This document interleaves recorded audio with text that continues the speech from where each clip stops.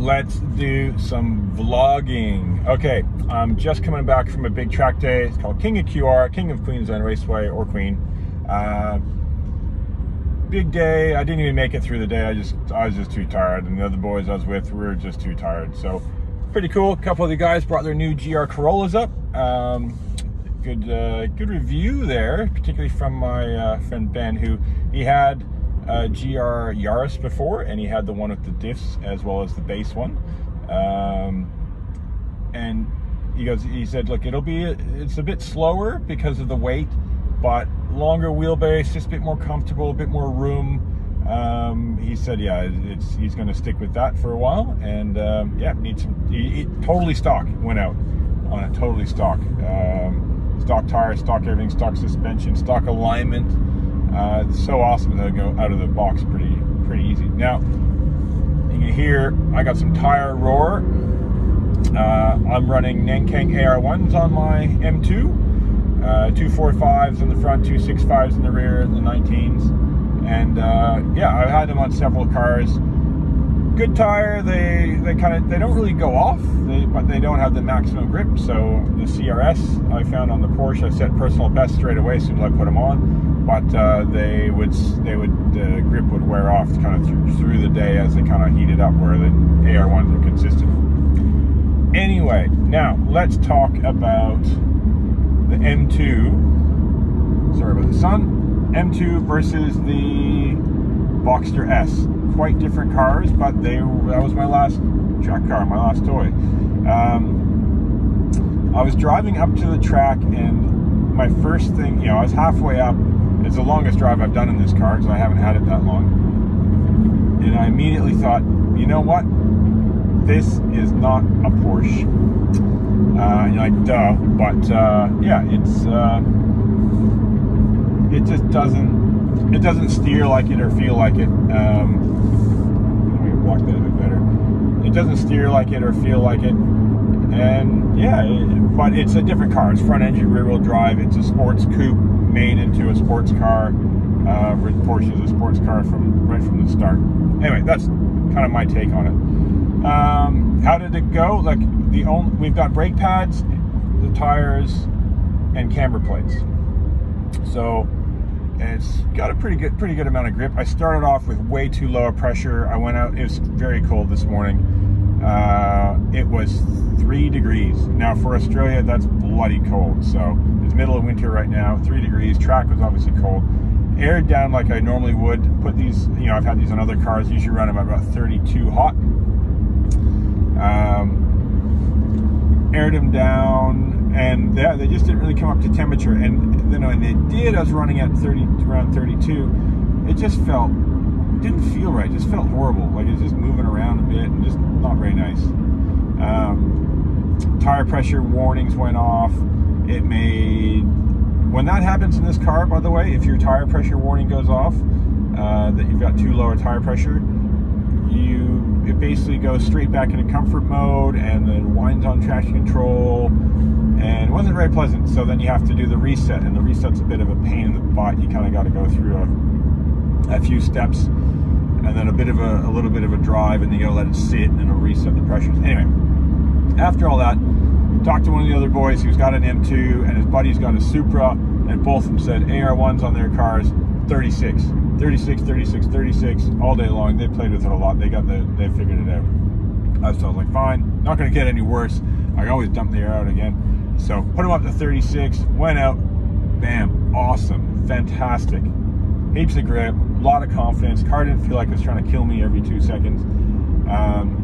And I was able to run also in Sport Plus. And in Sport Plus on my car, I've had the Club Sport steering activated through a tuner, and he also did the M4 GTS diff setting. So I mean, I don't know the non-M4 GTS diff setting, but it is supposed to be aggressive and locking and really just plenty of grip. And yeah, out of corners, floor it. I mean, this car isn't tuned stock power, but I can floor it out of corners, and obviously comfort traction control, but sport traction control would kick in, and it would really wind back power, and just feel like, oh, it's just holding back, traction control light flashing, even though it didn't feel like it was losing grip.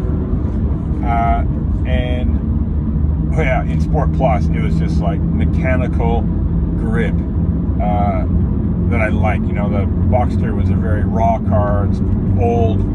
It had wide tires on it. At the end, I had 255 fronts, 285 rears, so wider than I'm running on this car.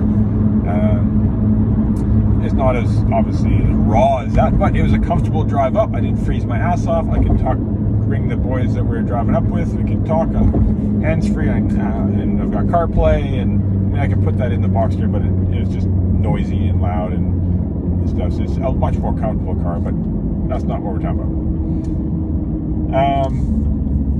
Our big corner, the main big corner on this track for all layouts, turn 1. It's a massive one coming right off the straight, and I didn't look to check speed very often because I had the little automatic, the little digital one set on. You hear the Project Mu brake squealing a bit. I had it set on the oil temperature, so I wasn't really keeping too much track of the speed. But when I later on changed it over, turn 1, I was doing about 117 to 119 on the couple times I glanced at it. In the Porsche, without the power, but with grip and more balance, I was doing 130 consistently through that corner. So yeah, I mean, it feels like it's got a lot more roll, and it would, because the Boxster had sway bars and everything with spherical bearings and coilovers, where this is the only suspension work on this is camber plates up front and adjustable tow arms in the rear, which are spherical bearings. So that would help a bit. Now, one thing that really, I know it's a problem with these cars, and I've read a heap about it, and I gotta work out how to tame it. I gotta do some research, talk to some others, people, is the, sorry, I got some carved road here on the highway, so it's a bit noisy. The super hard braking, like, you know, activate ABS that hard, you'd be flashing lights, which I turned off, by the way, with Beamer code. You know, that really hard braking, the back end squirms around a lot. So the front end's nice, goes, but it's just, I think it's the balance because of the softer spring rates.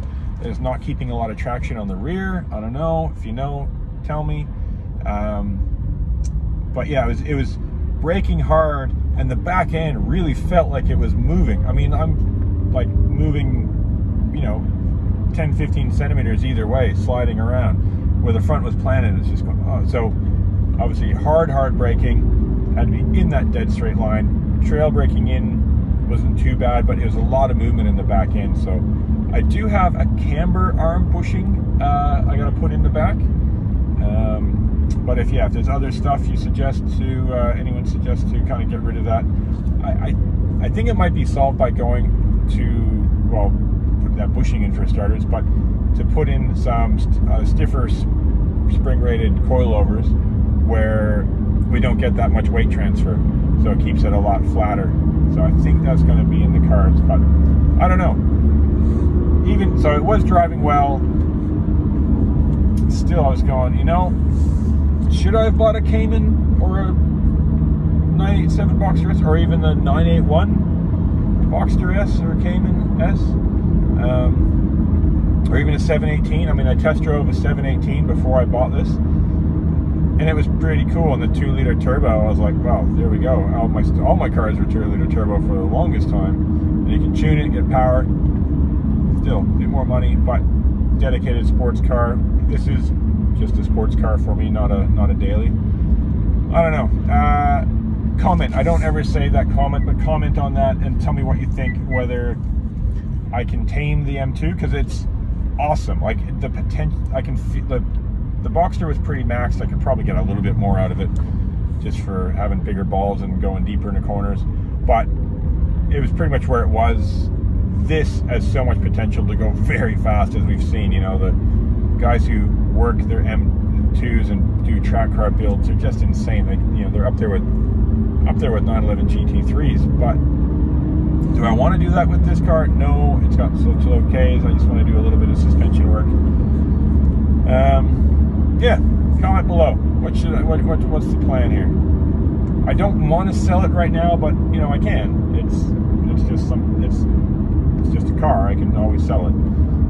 Police reported ahead. Oh, thank you, Siri. Don't let it distract you it's cruising along on in a 110 kilometer an hour zone, doing from 0 to 40, so it's pretty slow. Okay, let me know what you think in the comments, and I'm gonna go home. It's been a long day. I'm gonna wash this thing, have a beer, and watch some Formula 1. Cool, thanks.